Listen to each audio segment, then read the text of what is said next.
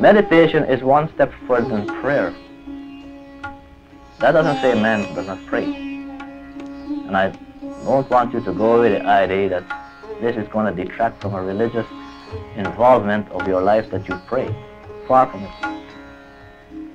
I'm only trying to point out that by the meditative process of disciplining the emotional nature, you will really know how to pray for the first time.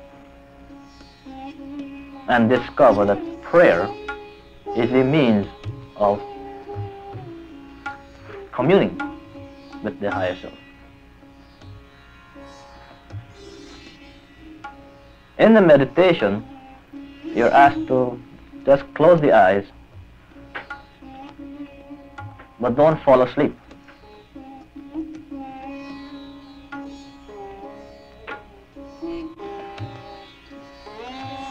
And try to keep the spine straight. And don't strain. Be as comfortable as possible. Because this entails conscious effort, and the conscious effort is discipline.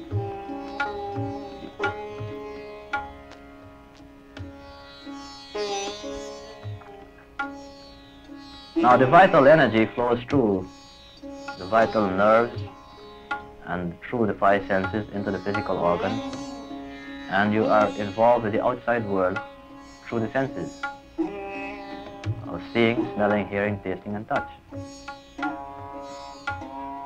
Now,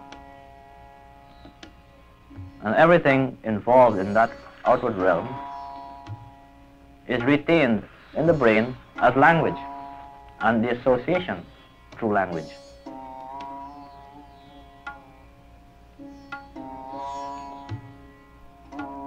In the meditative principle or discipline, we will shut down one of the avenues.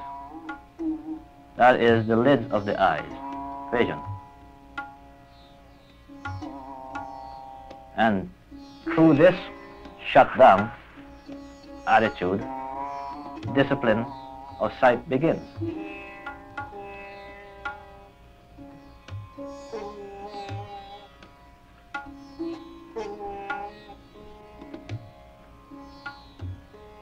While we close the eyes and look within and not falling asleep,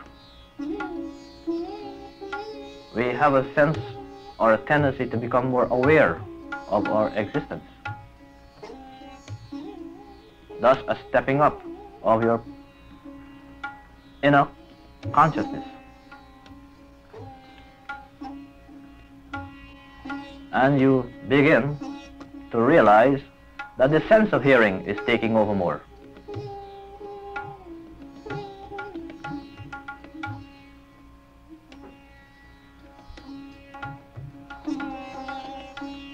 The sense of smell, sense of taste and touch are also becoming acute.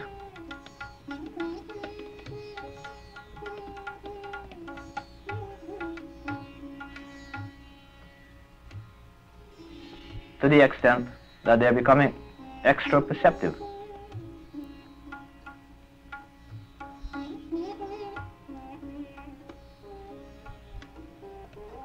And as we gaze at the point between the eyebrows with our eyes closed, keeping the mind there,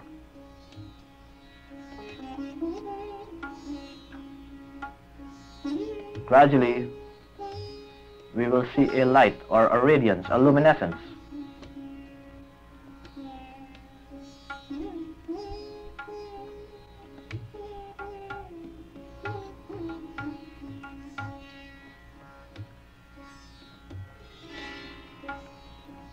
Now the mind has a tendency to drift,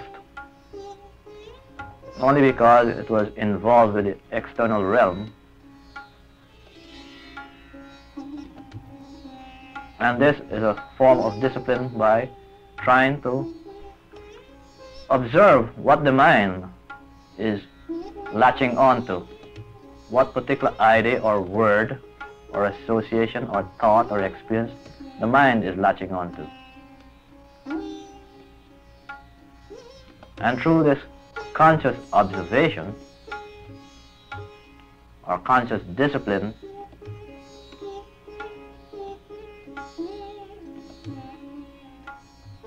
the mind sometimes recognizes an idea or a thought creeping up from the past, some past experience.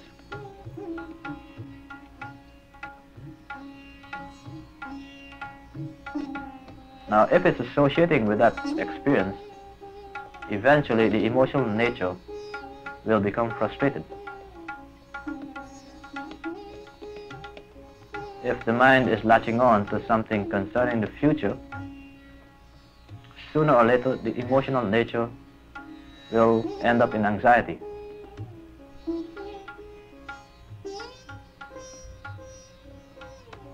Now, if the mind is involved in the present, now, what it's actually doing in relation to the body, then the sense of breathing, the function of breathing, begins to slow down.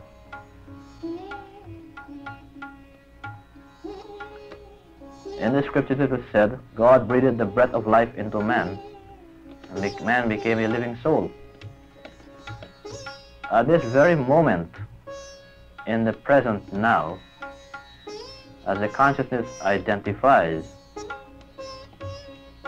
itself with the present, and the slowing down rate of inhalation and exhalation, man is given an opportunity to experience his soul awareness.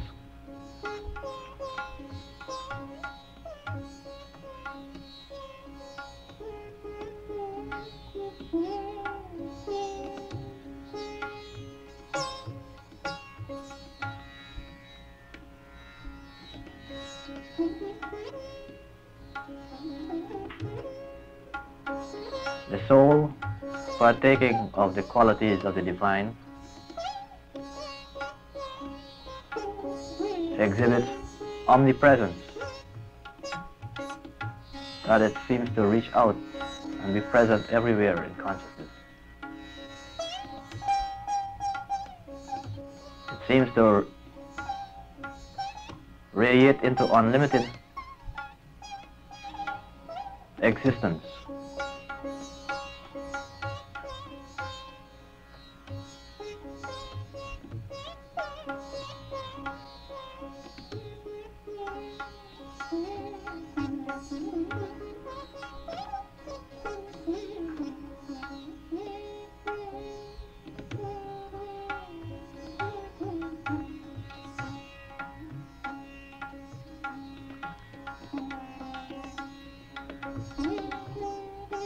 Here begins the devotional workload of communion with the Universal Spirit God. Ever conscious of the present now.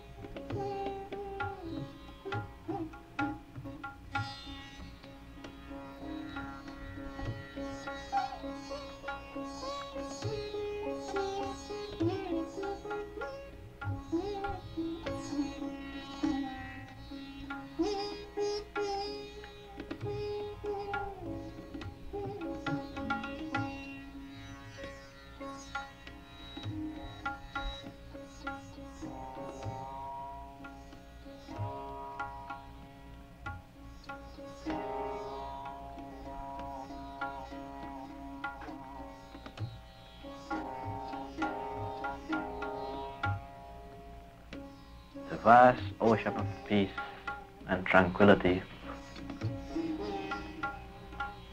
is all around you now, in the form of consciousness.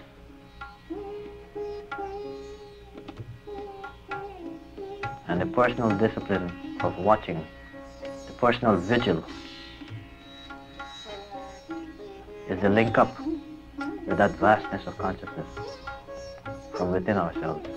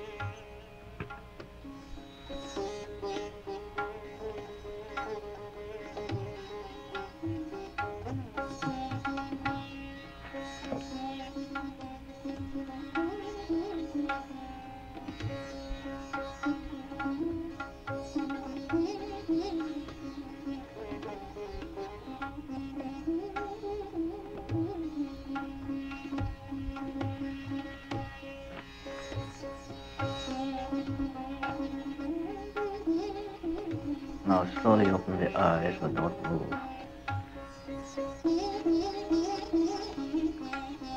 Try to hold on to the peaceful after effects. But don't open the eyes too full, just partially. Because through your self-observation, there is a sensation of peace around you, in you, and coming through from within you.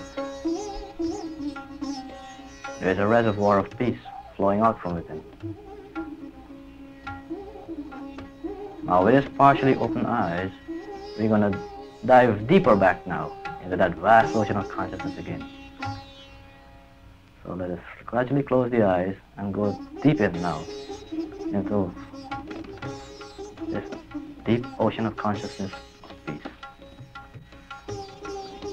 Do not fall asleep. Be conscious that you are applying personal effort, self-discipline on your emotional nature, aligning yourself with God, the eternal light within yourself.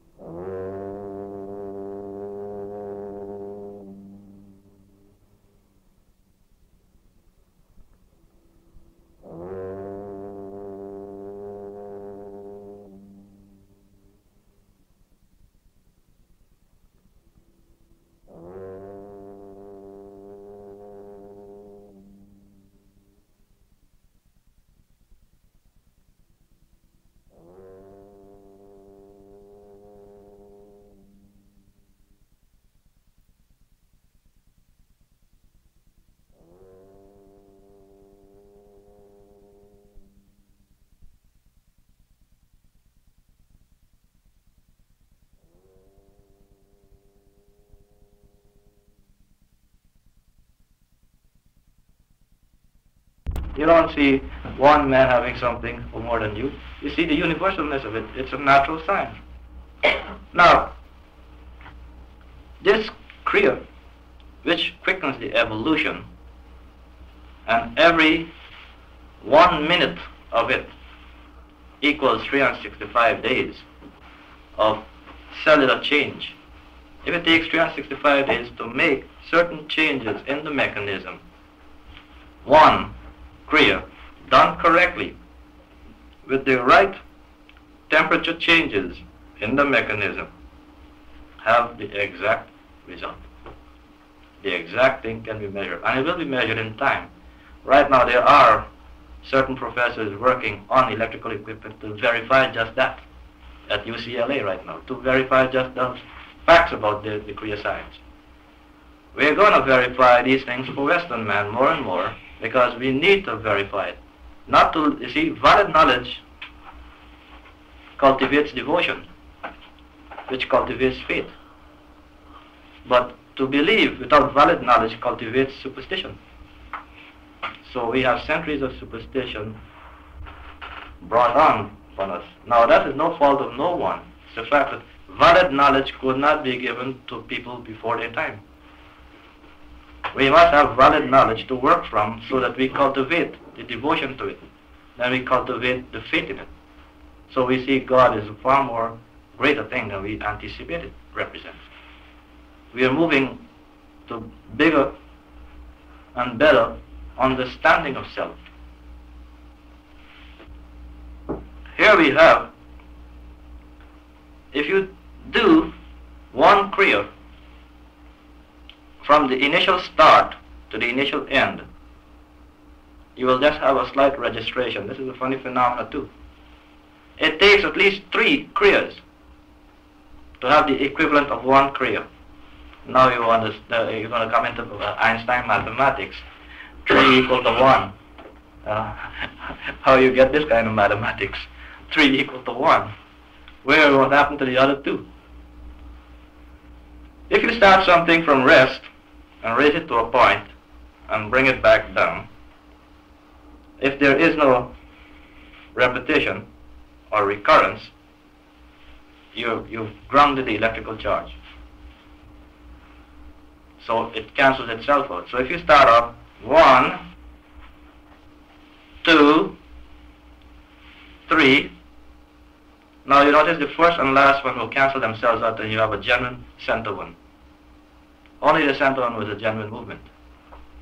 So the center one, or number 2, actually registered on the mechanism. You see what I did? You start from here, go 1, 2, 3. But if I did 1, there is no registration. If I did 2, say 1, 2, there is no registration. But if I did 3, we have a registration. 1, 2, 3. The center one registered because it was making a complete loop in itself. See? 1, 2, 3. You mean before and after? Before and after cannot register. As I said, why we have 8 months, 8 years, 6 months before and after the 7-year period, we see the same natural law applied in nature, applying itself back to the microcosm. The same principle is applying there. It doesn't change. The Eastern people did not change it. The Western people can't change it. It's to understand the terminology. Jesus would say, as in heaven, so it is on earth. As it exists in what you call empty space, you call it empty space, but there's no empty space. It exists in manifested space. This is manifested space, mass. So, as it exists there, it exists here.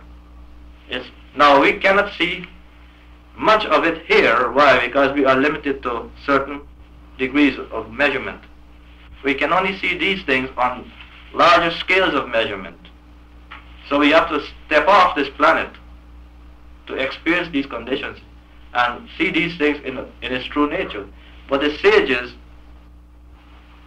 did this in a different way. They did not do it by the extension of their senses. They did this by the independence of the senses. Now, we in the West are doing many things through the extension of our senses. We take a microscope to see something that is minute. We take a telescope to see something that is far. But these are registrations of measurement, minute and distance, for eyes. Whereas independence of is to get in and transcend. And to do that would have to mean you would have to evolve up. You'd have to speed up, accelerate this mechanism. So if this is an acceleration, 1, 2, 3,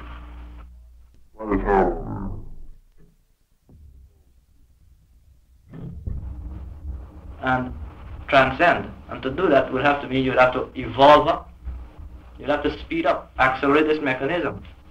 So if this is an acceleration, 1, 2, 3, what is happening? You have 1 minute equal to 365 days happening to the human body. You're having an acceleration that is unique. So if you get 1, 2, 3, 4, 5, 6, 7, 8, 9, 10. Now, you look at the fan of a motor, what it's doing. An automobile has a certain RPM. Now you take a bigger fan, a larger RPM, put it in front of the automobile, it's going to lift the automobile off the ground slowly. Put it bigger, we're going to get it higher, so it's going to push. So we say we're flying. You see the acceleration's all changing itself, yet we are calling it evolution. If we accelerate this mechanism, consciousness is speeded up. It widens out. And we begin to perceive now dimensions that were not there. We begin to perceive what is not there. The arc opens for the first time and we see the truth about ourselves. Now, no one likes to know that he's been following something for centuries, and all of a sudden to wake up one day and find out he's a fool. It hurts you. But it's the best way to start. To be hurt one time and to pick up from the broken pieces and start all over to fit them together. For centuries, the layman has always known he lived in a three-dimensional world. And not too long, I think about 10 or 15 years ago, we went to the movies and we see two-dimensional movies, and one day we said, we're going to have 3D, three-dimensional movies. You see? Well, it's a strange phenomenon when you tell him it's impossible because all these things are there. He says, no, I don't see all these things. I only see 2 and I see 3 now. But if you say the fourth one was there too, he doesn't see that. Well, here is an object. Most of us will say we see the length of it, the width of it, and the depth. None of us say we can see the time in it. Yet the time is there. When you measure with your stick, and this is what Kriya is trying to point out to you, how you accelerate yourself. When you measure, you're using a measurement for length, breadth of a substance. Where is the fourth thing? The time in it. You got a measurement on your hand, which is called a clock. It measures time. So it's existing now 5 or 7 minutes after 9. 1965, and this is another name relating to that condition. And if I say it's existing in motion, you say no, it's not, it's static. And I show you that this thing left a certain, was to lift it up and throw it across the room at you at a certain speed. It will reach at in front of you in a given time. The motion was already there. It had to travel a certain distance with a given time. So you measure that given distance. So that's another dimension. Dimension is only measurement. You see the fifth one there. Now, the idea to lift it and throw it is mind. So this thing also has a reaction to mind. Because it's also an idea, another man's idea who molded a substance to make it look like this. To register to you back, to your mind, to photograph mentally. So you got that next dimension there, the idea pattern. the amount of pressures applied on the substance to mold it. So we see. And finally, we see the will, the intensity to make it against all the odds. Everybody calling you a crazy nut when you try to say you want to make something. And you ever run into people who say, oh man, you'll fail before you start? Everybody's trying to tell you you'll fail before you start to do anything. Your will is there. And they say, where there's a will, there's a way. Now we see it there. Now Kriya is showing you this. If you can realize that all this is here in this body, and if you can make this revolution in the spinal column, and an alteration of the temperature ratio, you have done exactly what nature would do if you eat, sleep, went to bed, got up, work in 365 days. You will have the same adjustment. That is a slow movement. This is a faster movement. It's a measurement movement. One is speeded up. Now, the first thing you will notice, if you take 8 years to do a certain amount of studies in science, you'll find all the ups and downs, the resistances, the adjustment periods, the mutation periods, the molding or pattern periods, the saturation periods, the lag, the frustration periods, and eventually the new recurrence or the new impetus. You start all over for 8 years. You go through this, in any problem, you go through the same repetition over and over. You don't seem to get out of it. It becomes like a rat race. You're stuck. Now, your attitude has to come back to yourself to get this thing to go into yourself. Now, if you can recognize this, you can speed these various movements up. The various resistance periods can be reduced. The period of adjustment can be reduced. The period of change can be reduced. The period of molding or pattern can be reduced. The period of saturation, period of boredom can be reduced. The period of lag or the new impetus, the new inspiration, all can come on faster because it's coming from the self. We say that it's coming from the superconscious mind or cosmic mind, the new inspiration, the new idea, the new impetus, the new drive, coming from there. Only because we are stimulating it. We are revving it up. We are revving up the motor. As we rev it up, your brain starts to work faster. Now, as it works faster, the first phenomena is always calmness. Never this. You never find that when you realize yourself that you're going to be in a state of agitation. You'll find that your entire control of your mechanism is under your will. Your will is always controlling each function momentarily, and you're always moving in full control. Because where are you going to use it? You see, the question is, where would you use this force? Most of us, and for centuries, have used this force for many things. The sages don't want us to use it for ridiculous things. They want us to realize the full potential and work for the upliftment of your fellow men. And this is a hard concept to understand, that you have to work for the upliftment of your fellow men. Most of us are working for the upliftment of himself. So we say, good, I want cosmic consciousness for me. Now this is the attitude we all take. We're all guilty, so I'm no exclusion. The yearning for realization takes on a personal interest, self-interest. And before that self-interest became manifest, it was existing in a state of inertia. So you exert a little effort and you get out of the state of inertia, and that's what Kriya is supposed to do for you, as you exert a little effort. And you don't want to wait 8 years to exert some effort, because 8 years nature is going to push you anyhow by pain or suffering to get out and do something to concern yourself.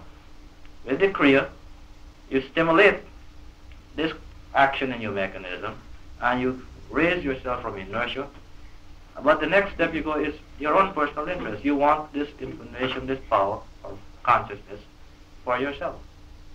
Sooner or later you realize it's not for you. You couldn't use it. It's not you. It is for the whole of the universe. Then you begin to act.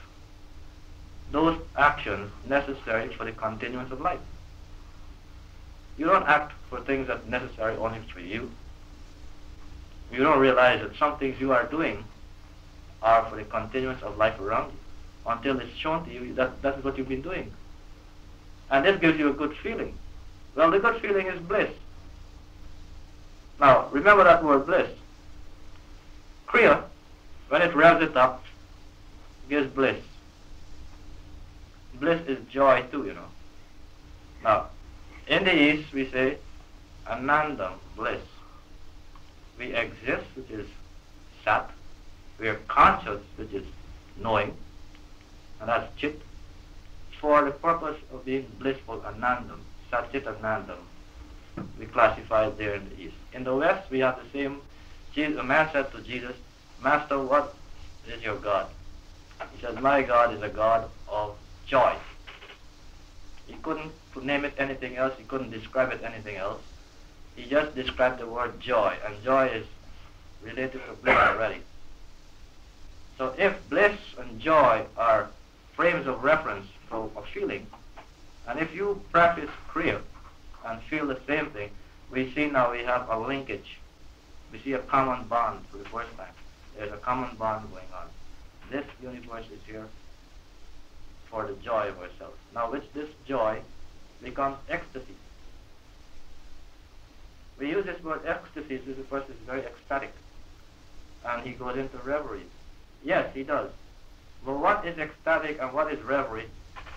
Outside is not ecstatic and reverie inside.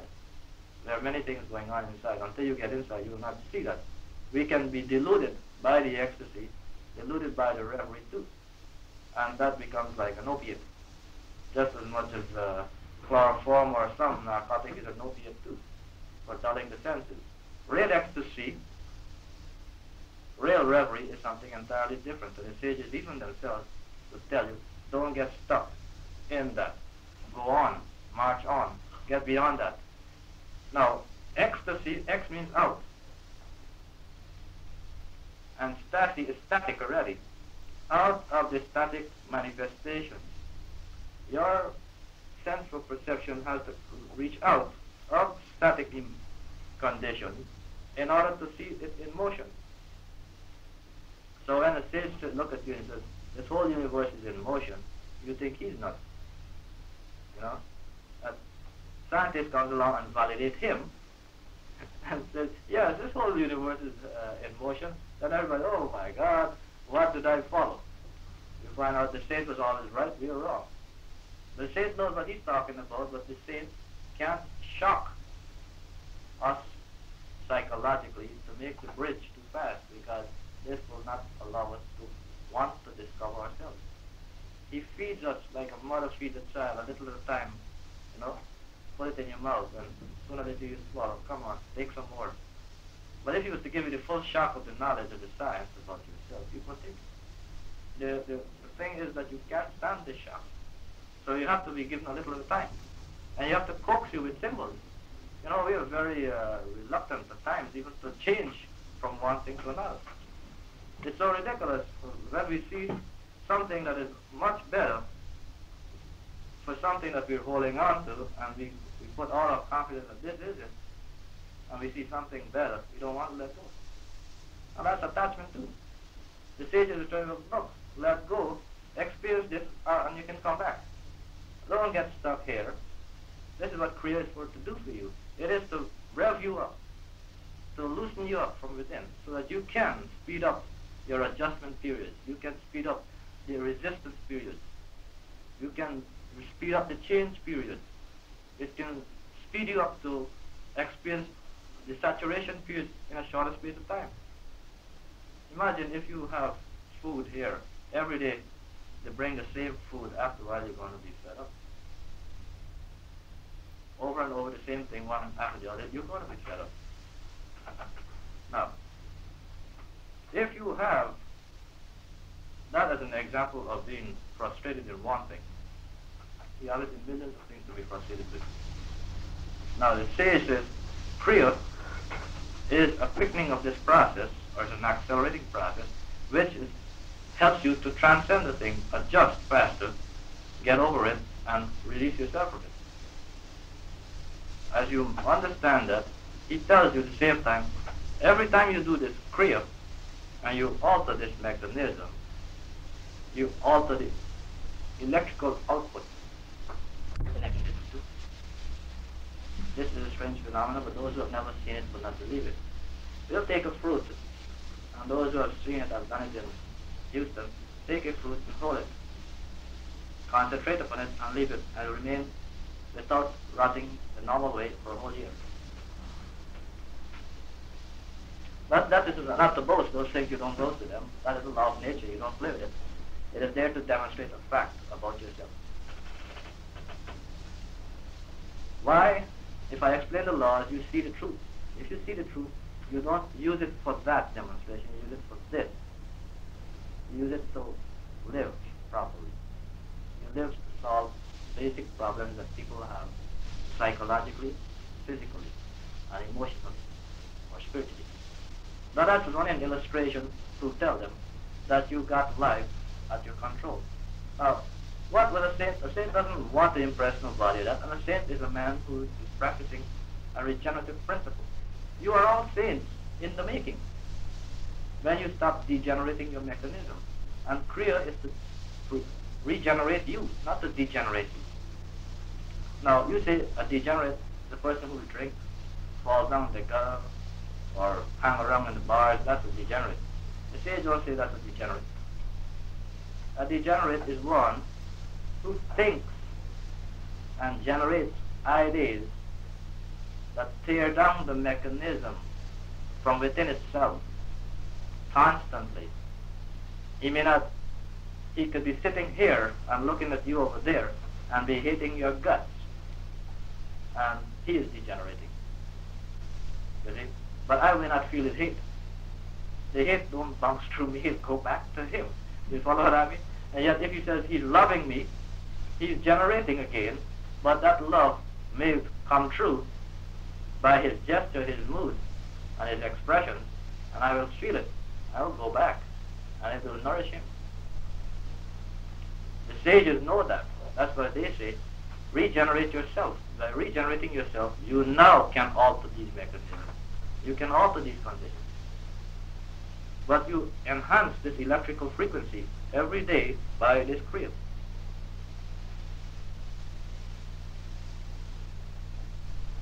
The actual technique is involved in initiation. Now there is where we come to the term initiation. No one gets into the inner functioning of the science unless he's initiated.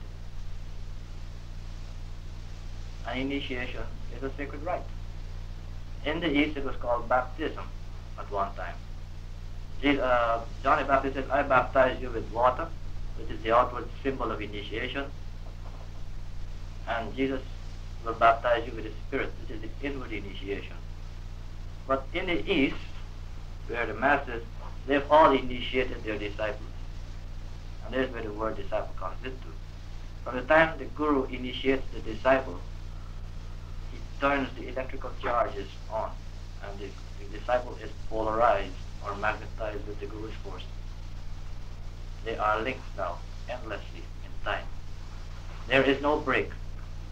Your guru will always be your guru, time in and time out. Body form and body forms. The link is there. You never separate. Always going on.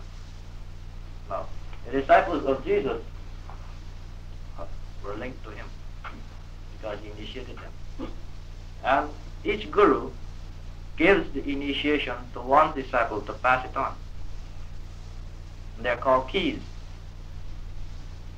Now, Jesus in the West gave the keys to one of his disciples, and that was Peter.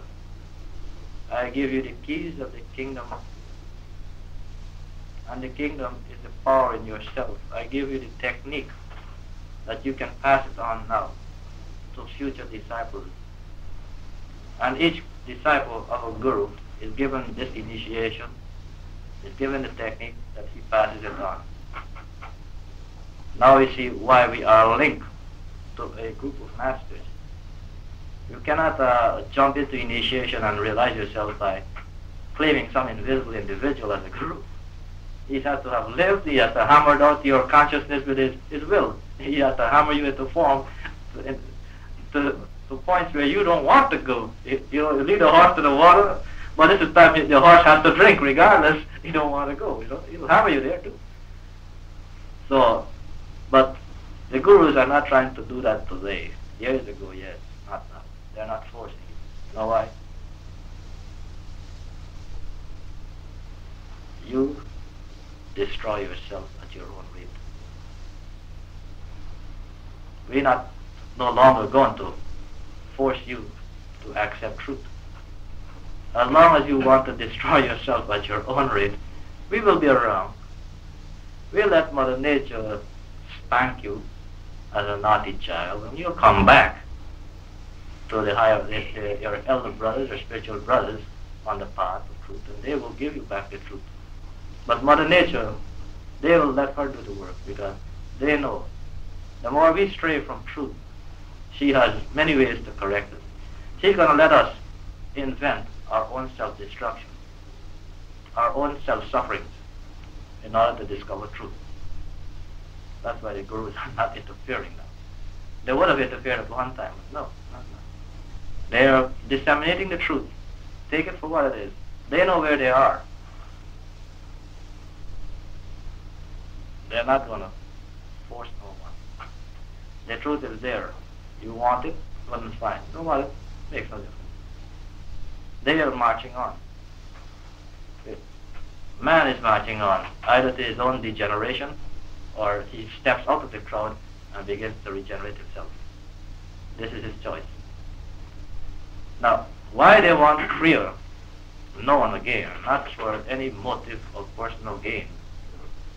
They only want the Kriya to be known once and again in this age, east and west, that it will be recorded, made available at all times, whereas it was held in the brains of men, was never put down on objects as a record. Now, if you record something, their personality comes out of the picture. Man will evolve and will not want to pay respect to any of these personalities, because he gets so sophisticated in his scientific awareness that no human being stands greater than himself. And I could never say that, not even at the stage where I am. I owe all mine to my Guru. And Jesus would tell you the same. This is the way of righteousness. He owes all his to his Guru. That's why he made John baptize you. We must pay the reverence, because it is the way of righteousness, which means it is the attitude of the law of the cosmos that we respect that which is handed down to us. Not from out of adoration or from out of kowtowing and worship. This is the source, you see. And we must also have respect for the source. Now all the great gurus have come, and they have many disciples, and the various world religions are offsprings of these. But there is a common link in all of them. Sooner or later we find the common harmony, the common knowledge, the common brotherhood, which is the common science. Once we realize that the man in the East is practicing exactly what you're practicing, he may call it a different terminology, but it's exactly the same. You're not going to go around and say, that guy's a pagan. And he over there is not going to go around and call you a nut over here, because once he realizes the same thing, then we find out we have now a giving forth of ourselves. The first time we can really give of ourselves. We are performing an action necessary for the continuance of life. So Kriya, when the energy is raised and lowered, and the temperatures are changed in the spine, It's the equivalent of 1 year of natural evolution. It takes 3 to give 1. The actual technique is initiation. That I cannot give you until the person wants to initiate it. And that is not sacred right. Now, I'm giving you the fundamentals that lead to the truth that's always been there. And there's a saying, if you have the right information concerning what is involved, you can take it from there and go on. If you don't have the right information, then you're going to end up in the blind alleys. Yes? This repetition of 3, can you transpose that in the use in practical everyday? Would, for instance, practicing something for memory or practicing something for other purposes, is that sequence of 3 effective as a cycle in other things than the Kriya? No. The Kriya is basically for one thing, the enhancing of the entire mechanism at a ratio of 1 year to 1 revolution. The equivalent of 1 year's natural physical unfolding by nature, the equivalent of 1 revolution in the spinal column. Now you have 6 centers and 1 grand center, which we call the sun in men, and the 6 centers along the spinal column. They represent exactly the sun and the planets or the zodiac. See, we have 12 signs in the zodiac. So you have 6 centers by polarity, which means each one is a positive, negative function. And the energy rises and lowers itself and makes a transmutation. The 6 functions relate themselves automatically with the zodiac. Now, this may sound strange, the word zodiac, and all these things may seem way out in some paraphernalia or astrology, but it's not. It's genuine science. Because you couldn't put a spacecraft into space and not run into the zodiac. You see, you have a zodiac here all going all by itself. The natural zodiac is there. So, man's evolution is space colonization and space transplantation. That is his evolution. But that's only one phase of his evolution. Also, man's ability to live in space and man's ability to govern himself through space and from space. But here he lives on Earth. Don't think we're just the only planet here that's got all the little Jews here that are all gods by themselves. You know, this is a ridiculous thought. Here we're all gods in this Earth, and you look in the sky and you see umpteen billion planets, but there's nothing there. We are going to find out many things that we don't understand right now here in this plane when we put ourselves there. There are lots of things we'll have to rechange. And there are lots of things that we will discover that are happening here to indicate what is happening there. For instance, if man on Earth has the basic ability, one of the basic abilities to accelerate his vision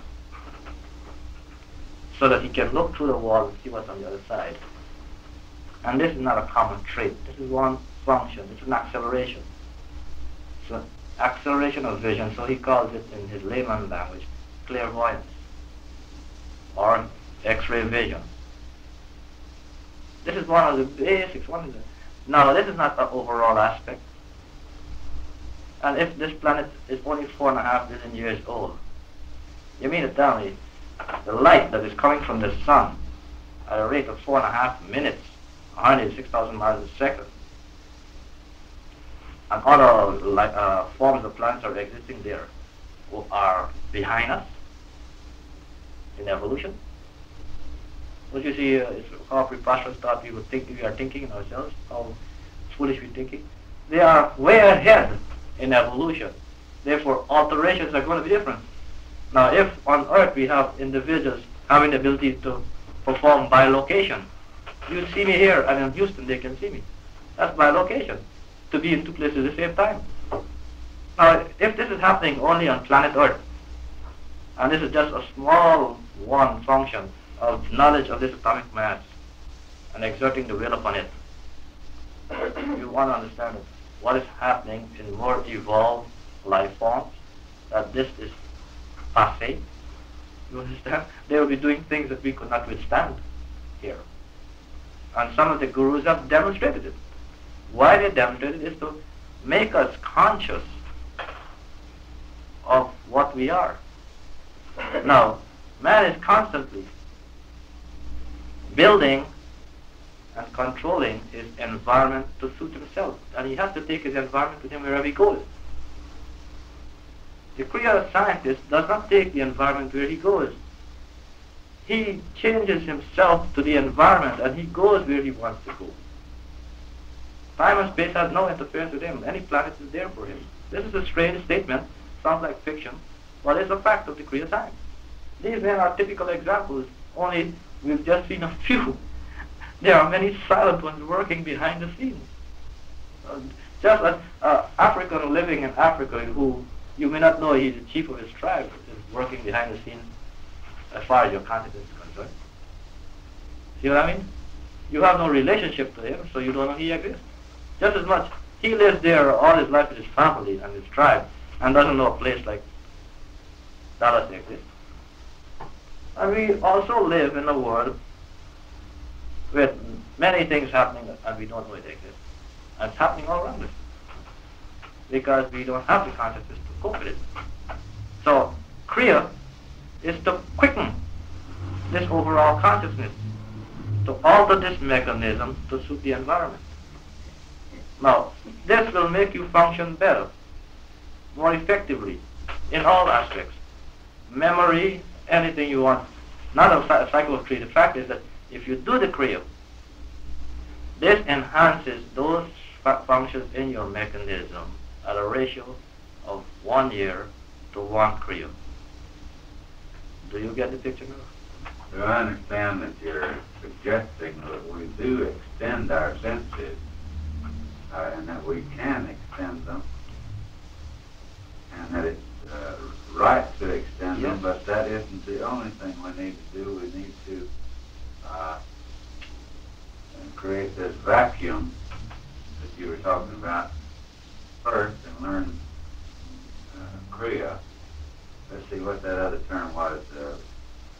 You used opposite to extending your senses to independent of. Independent of. You learn the independence of them in order to extend Accelerate them more effectively. Right. You must first shut down in order to go forward. As I said, if you're in a craft and you want to raise one point, you go the opposite direction and you end up the other point. If you want to go this, you got to go the other way. This is what you call space mechanics. It's a strange term, you have to use it, but it is spiritual truth.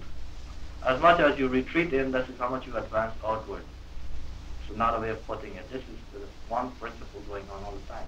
You go 3 steps forward and only 2 steps one, back. right. So you're making 3 movements to 1. It's a funny phenomenon, but this is Einstein mathematics too. More we understand how we are living, we understand the complexities. But nevertheless, in the complexities there is simplicity.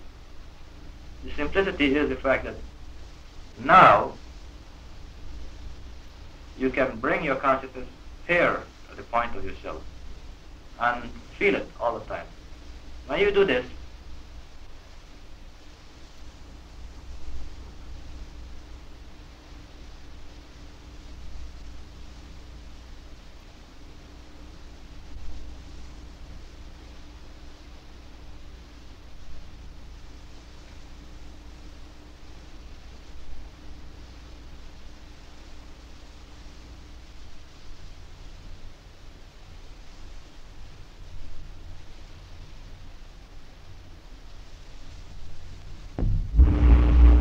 electrical charge is increased. Secondly, the peace, the serenity, and the sharpness of consciousness is there. The wisdom is there. It starts trickling in. It's not something you go around reading to memorize. It's not going to come. With the power of this knowledge comes down from inside. You got to go into it. It's there. You follow me? But you got to practice the thing. Any other questions? I'm probably there, but I don't want to hog the floor. No. I'll just try a little meditation, because we try to understand what meditation leads to Kriya. And as I said, this is a preparation for Kriya. We need to know a little more before we can do the actual initiation. That's, again, someone's choice. Point is this. I'm telling you of the science, how it came to be in this part of the world, where it was lost, how it comes back, where it is taking us. Now, where it's taking us into space life. And that is its destination in the first place. And that's our destination in the first place. We're not here to walk around like little gods flaunting rosary and so forth. Those are juvenile forms of religion. Adult religion, or adult living, or maturity of consciousness, is taking up your cross and following me. That's what Jesus meant. Now, he could not say that if he was dead, because he died on the cross. And to say something before he died on it would be a ridiculous statement. He said this while he was alive. Take up your cross and follow me. Follow me who? Not Jesus. We have to understand what this man is talking about. You have to lift up the forces in your mechanism, which come up this way and they come this way too, as a positive and negative, and they meet. Where they meet in me, the center. Where do you point? Me? Do you point me here? This is mine. This is mine. Where do you point? Me. If you want to identify, who that belongs? Me, mine. You always seem to be pointing at a central point. So take up these forces, positive and negative, in the spinal column, and bring them back in, and merge. And when you merge, the consciousness opens. You see the reality. You see the first time what the reality is. But you cannot interfere, and you're not supposed to interfere. You're supposed to see where you fit in. And you're supposed to render service, render action necessary for the continuance of it. That's why we heal. But what do we heal? We don't heal Joe Doe or Mary Smith. The healing is based on healing the entire cosmos. Because man is endowed and privileged to have a body form for the first time and many times. But every time it's the first time and he recognizes it. Anytime he relates himself to it as being the opportunity of cultural growth, cultural evolution, then he is enhancing the universe with his consciousness. So what does he heal? He has to heal the entire elemental kingdom that has been disrupted. He has to heal the entire mineral kingdom that has been disrupted. He has to heal the entire vegetable kingdom. He has to heal the entire animal kingdom. He has to heal the entire human kingdom. And that's not only on this planet Earth. The entire, that means physical, astral, causal. And he has to heal the entire spiritual kingdom. Then he has to come back to the kingdom within himself, which is the cosmic self inside. So when he does this, now he's never left out. See, that's why Jesus is better to give than to receive, because you're never left out. And if I think of you, and I show you the illustration tonight, on the reservations, there are meetings going on, and they heal it like this. We're 8 people in a room, and if we healed, one man heals 7, and if each man heals 7, we have 7 times 7, so each man is healed 49 times. So you get multiple force that is built up for one man's development and evolution by the aid of such a complex principle. And yet a simple principle. You don't think of yourself when you vibrate this force, so your ego is not in the place. And yet you have 49 vibrations bombarding you for your upliftment. And you have contributed to 7 men. You see? And 7 men have contributed to you. I do have a question. The physical, mental, and emotional relaxations to which you referred, you mentioned some of the first indications or the various indications. Will you name those things that we can sense as indications of reaching this degree or degrees of relaxation? The five senses begin to shut down.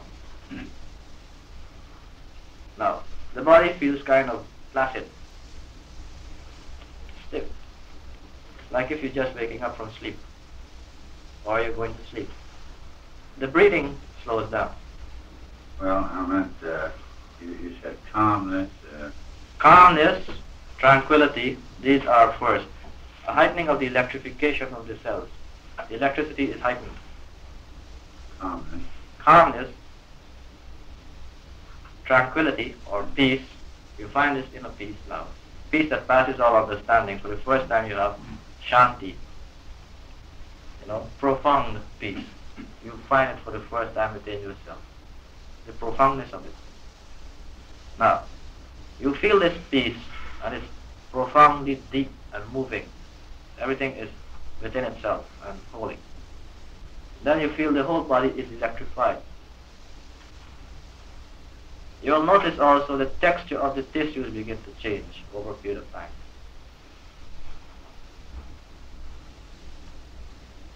Also, you begin to notice the odor of the perspiration begins to change. The senses become more acute. They begin to accelerate now. Your adjustment to heat and cold is faster. You walk into a cold room and your body adjusts to heat it up faster. So everybody is cold, you're warm. You walk into a warm room, everybody is irritable, you adjust and you're cool.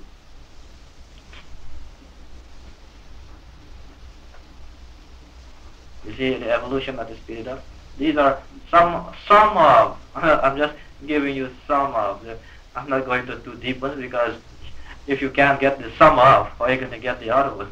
Then I'm making this thing way out of proportion or way out of reach. But the masters never do that. They never made it tough. They made it tough for me, yes. Well, some of these that you mentioned, some of these are mental, some are emotional, and some are physical. And yes. That's what you were given. Some manifestations of each of these three areas where we arrive at this total relaxation. Well, in the mental realm, your whole attitude begins to change. You start to have a different perspective of things. You don't get as irritable. Your moods begin to adjust faster. You don't offer as much resistance. You don't think up resistances. You don't let the resistance affect you. So you have an adjustment to the resistance, which is psychological.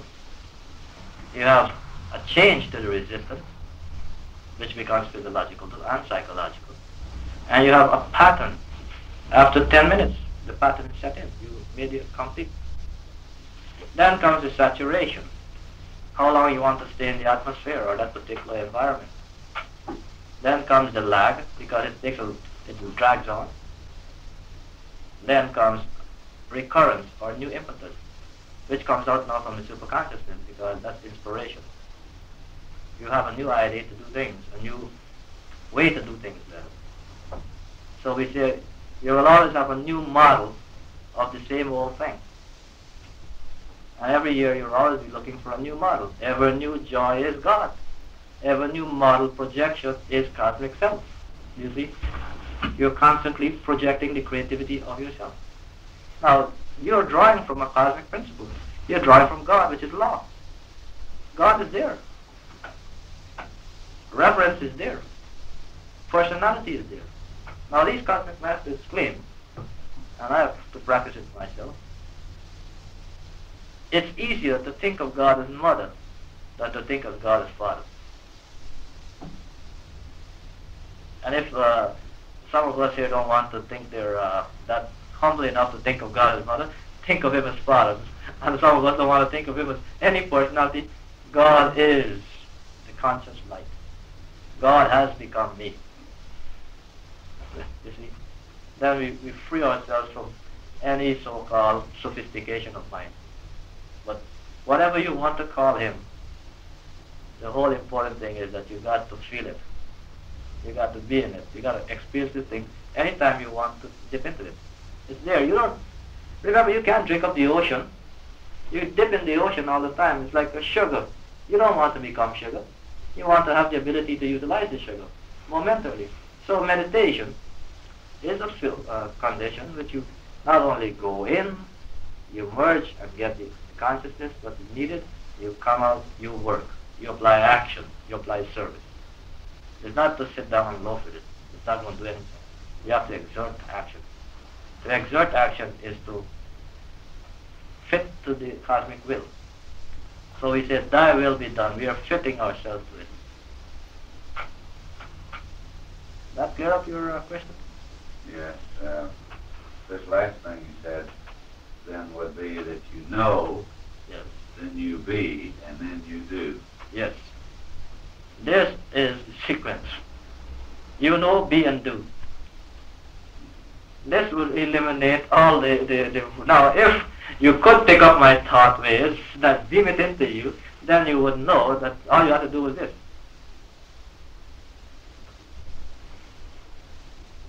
And you're ready for whoever you want to work on.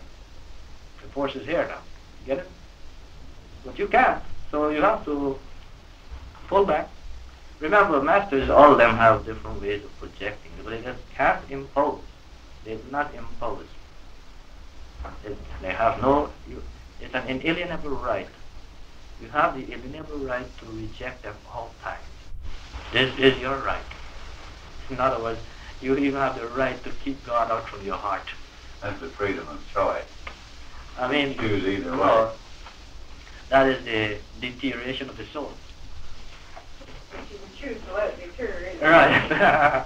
You see, if you can choose to be spiritual, and you can choose not to be spiritual, don't you see, freedom of choice leads to deterioration? It isn't that choice is not important. Don't get me wrong. I'm not going to say Adano says choice is not important. Choice is an important function, but unerring choice is the important function. How can you know you have unerring choice? By reason alone? Not possible. You have to transcend it. To transcend it is by intuition. And intuition is to get back in independence of the senses. Then you can say you are executing unerring choice. An unerring choice leads to freedom, not free will. Freedom. Jivan Mukta. Emancipation.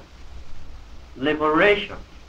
Liberation from the effects of your own self-created actions.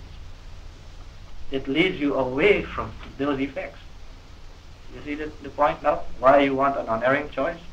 It leads you away from that. Now let's have a little meditation.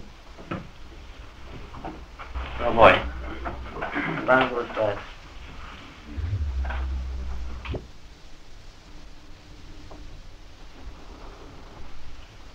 You notice, by letting the sound waves bounce in the body,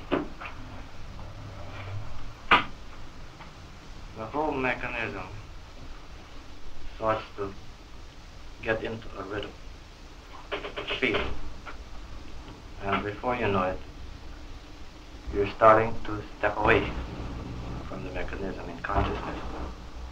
The consciousness seems to expand. You're having your expansion in consciousness. See, that until one learns to feel more than listen to sound waves bombarding the body, he would not understand the principle of mind and its function of acceleration. He would not be able to use thought waves properly. Because everything we see around us is a manifestation of thought waves. And these thought waves have been hammered by dominant will over obstacles to appear as they are. So where there is a will, there is a way. But until we understand this principle. We cannot use dominant will. But the masters have taught us to recognize evolution of the will. And from that, we can now develop dominant will. They tell us to watch a child when it's born.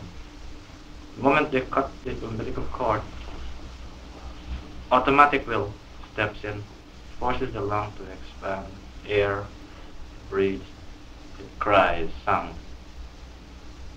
This is their first indication of automatic will, automatic volition.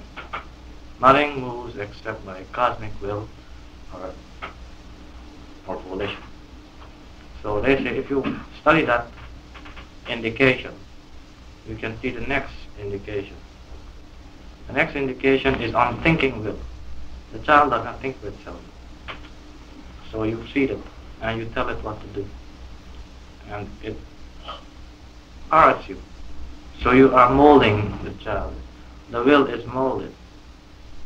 Now if the parent is not evolved, then we have undeveloped children. So we get the next stage, blind will, where we see juvenile delinquents fall into.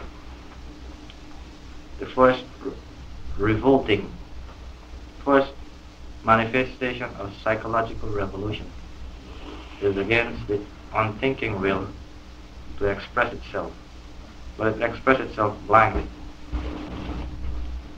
Now in blind will, we can be hurt by the social laws of man or by the cosmic laws around us.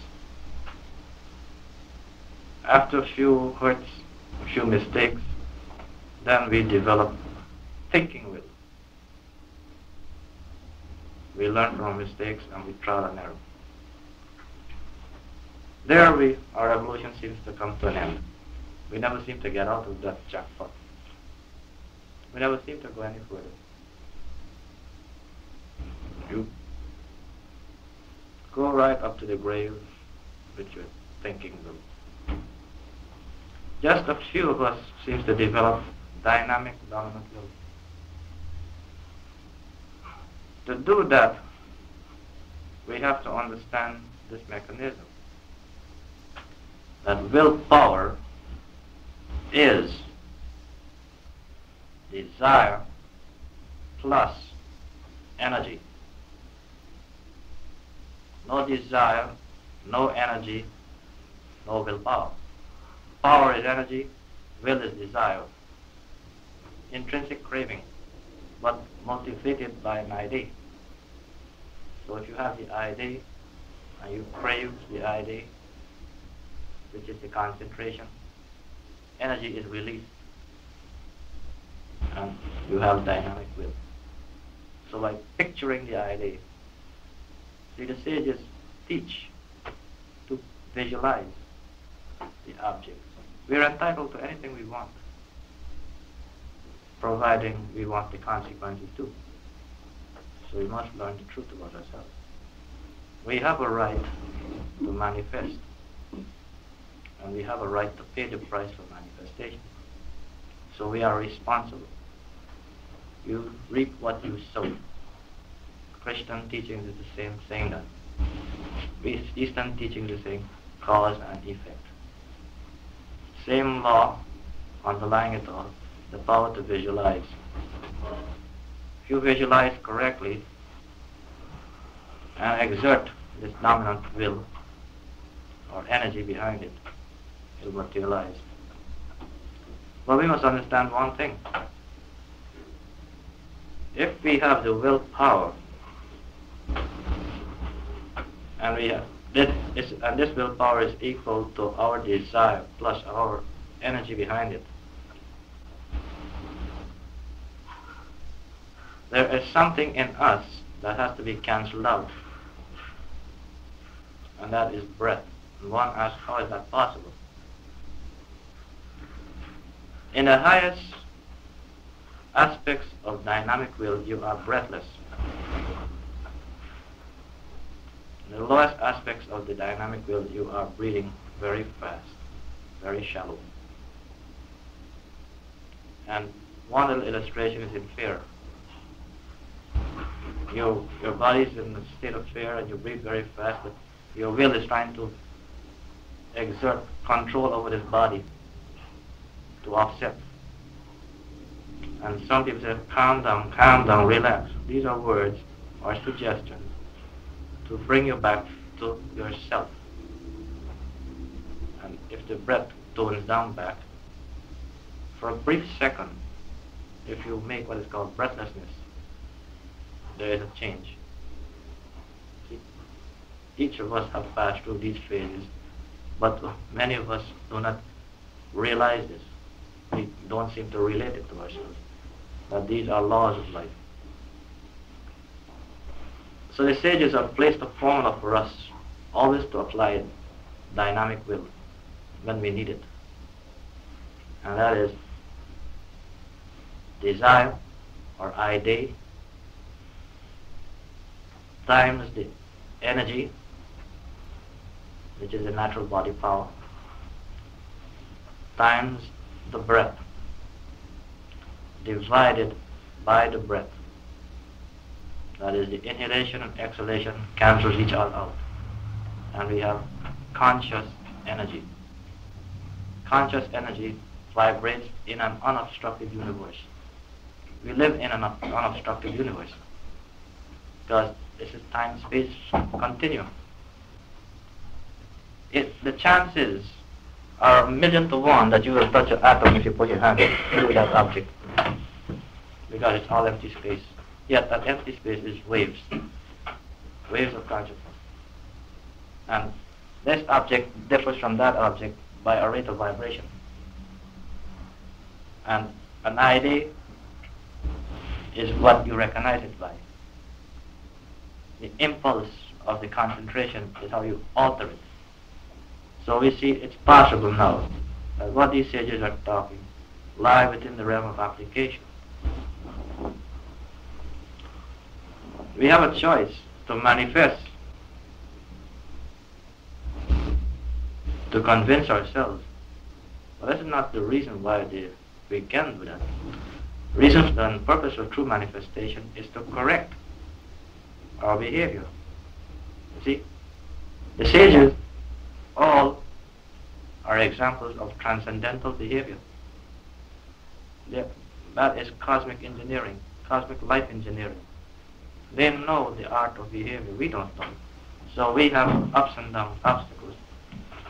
Every time we can picture the idea or the problem that is interfering and direct the energy anywhere, we have now psychosomatic reconstruction instead of psychosomatic destruction or disease. Now I'll show you psychosomatic disease. You can't take a hand up. And this can be duplicated by hypnosis too. In psychosomatic reconstruction, you can, if the hand is there, send the energy through it by concentration. Now, this is no magic. This is law of life. This is God.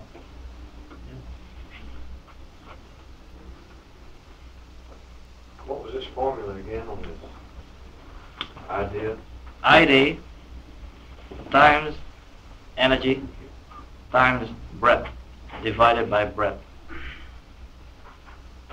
equals conscious energy. Until you understand the formula, you can't use it properly. But if you can understand the formula and know that you live in 7 dimensions right now, you can alter all your frequencies in the body to suit the environment you live in. Now this is man unlimited, not man the unknown or man the limited. Well, let's see, 3 physical dimensions and 4 etheric, right? No. The 4th dimension is time. Length, breadth, and width are 3 dimensions as an object. And the 4th dimension is that the object resides in a certain time. Now, this is a ruler. A watch is a ruler. What are you measuring? the time you came to this house, the time you go away. But you sit, the object is sitting in time. Now, time is relative to the light of the sun on this planet. How are you going to relate your time? So that's a movement too. We take 4.5 minutes from the sun to here. So by the time the light gets here, it's past time when it left the sun. It's 4.5 minutes late. You understand? So you live in time right now. Now that's the fourth dimension. Now, also, there is motion. If I was to lift you up and throw you across the room, that would be motion. It will take me a certain amount of time to move you across a certain distance. And that will require a certain amount of power behind the idea of lifting you up and moving you. You see?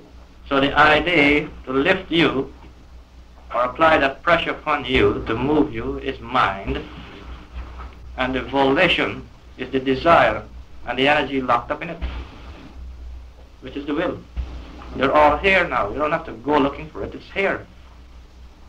So they say conscious energy, if you understand it, you now can focus your consciousness and bring the thing down into manifestation. I'll give you a little illustration. Once I went to visit my guru's ashram in California, and I went inside the place, a small room, and I've seen food, not in refrigeration, just a little plastic paper over it, dated 1952, shipped from India in a state of non-decay. You just broke a piece to eat it. The rest is still there. You go fight with that.